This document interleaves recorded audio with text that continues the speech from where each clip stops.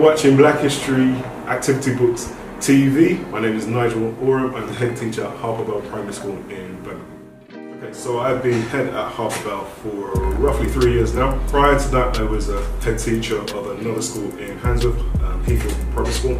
And before that, I held different managerial roles at a number of schools across Birmingham. So teaching has always been my passion, my interest, and actually my true love. It's quite an interesting, unique school. Its history goes back 30 years. Its first format was as an independent private school, so fee paying, and then roughly around 6-7 years ago, it changed its status to become what we call a voluntary aided school. Therefore, there were no fees, so anybody could come. But it's always been a Christian school, initially a Seventh-day Adventist school, but a very inclusive format, so we're unashamedly Christian in how we treat each other, how we educate our children, and that links very closely to the vision of our school, which is very much about your talents to aspire to a university education. We're very clear about a real drive for children to achieve academically, and we do that in a myriad of ways. We give children the highest quality of teaching, but also not just in the core subjects of maths, English, reading, writing, but across the board, so things such as music and sports. We have huge music departments, sports departments, because we believe that it's for us to identify what each child is talented and gifted at and push that talent. And by really focusing children, giving them a sense of achievement, but also the skills of resilience to know that everything isn't always going to be perfect. It isn't always going to turn out how you want, but you will continue, you will persist, and you will ultimately be successful. So our vision is very much a vision of where you will go to, and linked to our values. Very clearly, our values are love, learning and laughter. Love being, again, we're very much unashamedly a Christian school. We will love God. We will teach how to love God. We will teach how to love each other. We very much see ourselves as British citizens and our rightful place in Britain. A link to that, and also an understanding that we're in a school and every interaction has to be a learning interaction, good or bad. We will learn from it, and that includes staff as well. I think the powerful one is laughter. We live in a society that sometimes demonizes children, young adults, but we want to encourage children to be joyous, to be happy, and in an environment that's safe. So we are very clear about our passions, but how we enact our passions. So what is it that you like about teaching? It's multifaceted. You have the relationships with children. You see them grow. You see them grow physically, you see them grow intellectually, you see them grow into their own personalities and their purpose, and just being part of that and being able to support, shape, and sometimes really just help enact really gives you a buzz. It's a really interesting job. Tiring, testing, but I wouldn't do anything else. It's just wonderful to see how they've moved on. Many have gone to university, many have families of their own, and just almost that acknowledgement that you played a little proportion in their life. It's really rewarding. Can you tell me about some of the struggles that you may face being a black head teacher? Does it come with any stigmas, shown in a certain light, or is it just plain sailing? It's a very interesting question, because I've been a teacher 19 years now.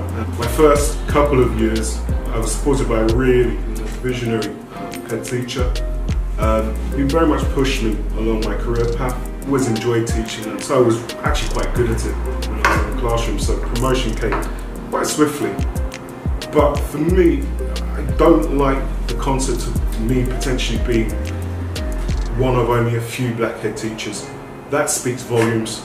We live in Birmingham, 1.2 million people. A significant majority, or significant minority of our children are black, Caribbean, Asian, whatever descent, but we are not truly representative in terms of senior leadership roles. That I see as an issue, because ultimately we need to be in positions where we have a clear mandate and a clear direction in how we support, set policies for our children's learning. And if we're not in senior leadership positions, if we're not part of governing bodies, then clearly our voice is not being truly heard or representative.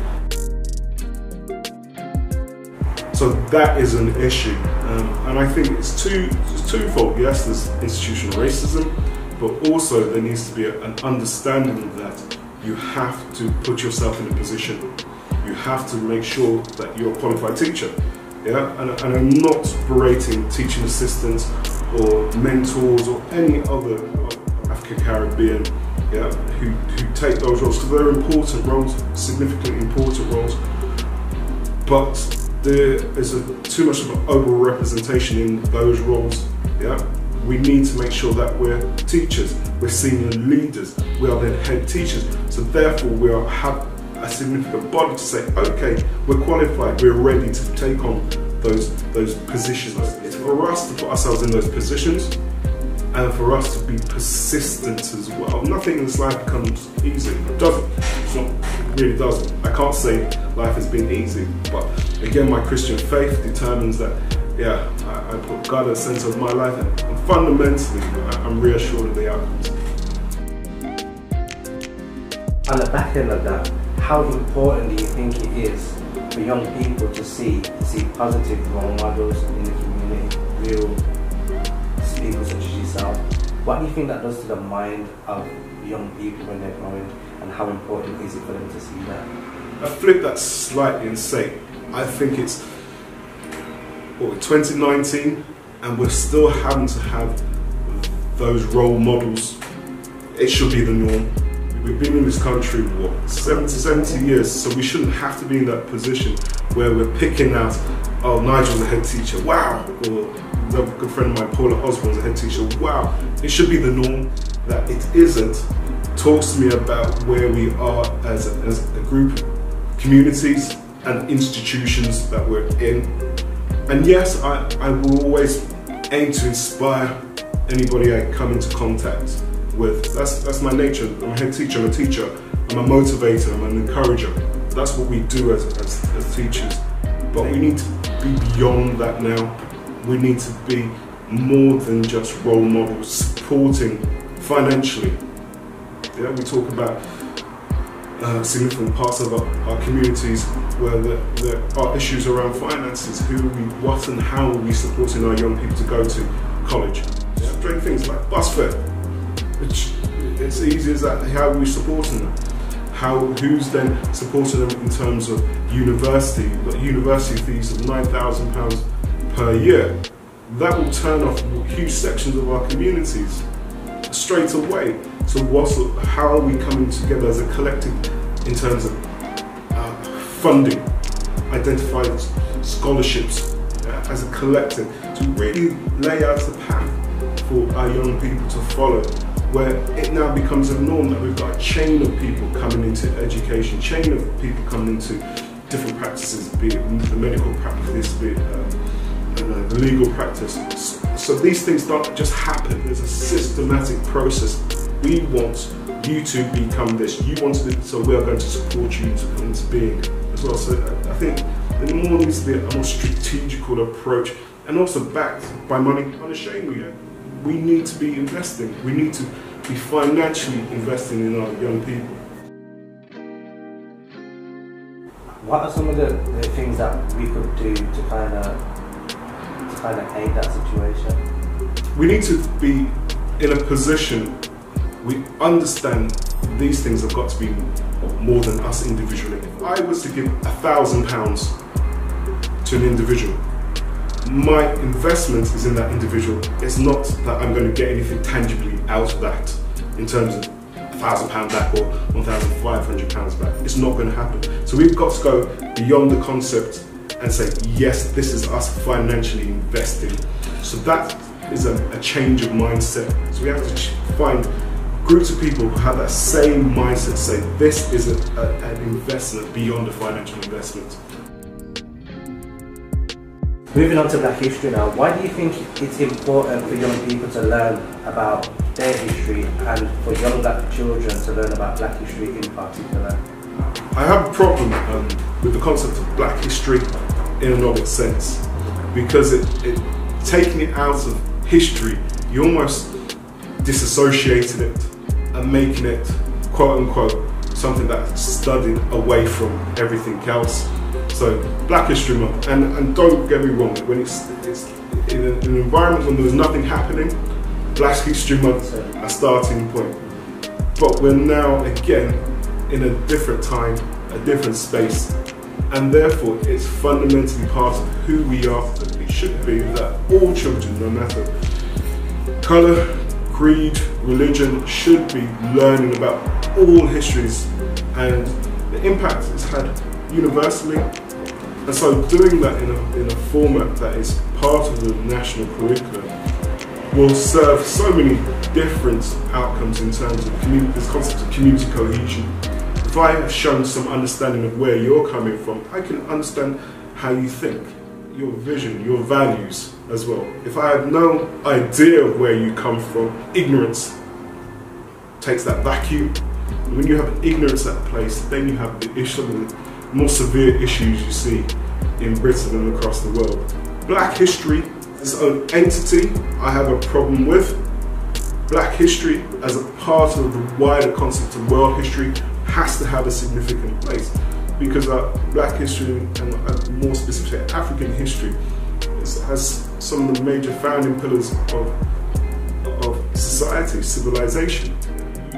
Talk obviously about Egypt, you then talk about Ghana, they just roll off. So you're not having to go deep, it's just there, it's just taking the effort to go and find out.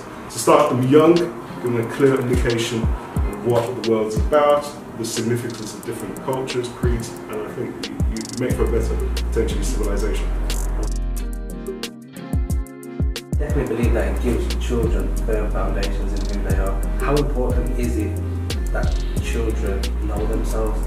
Again, I'd say it steps back to making sure parents know who they are as well, and aren't permeating some of the misnomers they were given at school as well. So it's twofold. Make sure you have parents who are truly understanding who they are and what their culture is about, and then making sure they're giving their children the positive messages. Because the greatest teacher is your parents, is your mum or your dad. You will send your children to school, but fundamentally what mum says and what dad says supersedes the teacher. Sometimes we have quite negative representation of our own culture by ourselves. Oh, we're this and we're that and we're this and we're that. And children hear that and they absorb that. So making sure that our parents are well informed and then giving those positive messages to our children. Interesting thing, I went to the National Museum in London, and you go to the African section. It's absolutely amazing. But it's obviously in the basement because, you know what I mean, it can't be on the top, it's got to be in the basement. The Egyptian section isn't with the African section. By the Greek section. It's totally away. So is the continent of Africa. The last time I looked, Egypt was in Africa. So there's misnomers that parents have to be aware of and talk to their children about to set the scene for that. So the education of parents is a huge thing. Huge thing. But yeah. So in terms of the books, what do you think? I think that just the way they're illustrated, the front covers, they bring a life to the actual title as well. And in a way, as well, clearly there's been a lot of thought behind it being a visual stimulus for learning as well. So the text is obviously accessible alongside the activities. So you've got things like word searches, you've got also narratives that we need to continue with. So that allows children to read a paragraph, assimilate the knowledge, and then apply the knowledge. So it gives you a nice insight to lots of the key features of 20th century Black, African Caribbean history as well. I thought they were really good, and I had no qualms with significant numbers for the children in my school, and just giving them, I think one of the things we tried to do is give children books that they can take home, read with their parents, and start to really develop a love of reading. I have a library at home. just books. I just buy books. Some of them I've never opened, but at some point I will get around to it. But just having books there, knowledge there, I think it's something that we need to really start children off at an early age. And I know there's nothing better than having a physical book. What made you sponsor the event, and why do you think it's important for us to retain culture? On a number of levels. Me, when I see black people in the community doing something, not talking, I can't be doing any more talking. I really can't. I can't go into more. You've got to be doing something out of meetings. So the mere fact I saw you and you've done something and it seems like it's well thought out, there's a direction, there's an investment, I will support. My thing is, I find something that you've got a clear vision and the purposeful nature around what you do, I will support it. So you coming in and setting up a store at Parents' Day, yeah, it's an opportunity for you to meet parents, parents to meet you, and for a relationship to develop that, oh, okay, my child is interested, oh, I've never known about that. But contact Andrew directly, and I think it's so important. We have communities that do so much better than we do, that they network so much more effectively than we do, and therefore we need to catch up. I'd say we're sometimes much more creative, much more visionary, but we just need to make sure that we enact. We need to do a lot less talking and a lot more action as well. So me seeing you, I will follow you because I'm interested in what you're doing. I'm interested in your next project. And I'm also quite selfish. How can what you do support me educating our children even better as well? So me working with you is not about me. Me working with you is about how I can use what you're doing to give children more information, more knowledge, more understanding of who they are and where they come from as well. And I think as well, you talked about role models. Well, here is a selection of people who've taken an idea, who are from African Caribbean background, and they're doing something with it as well. So it's a win-win.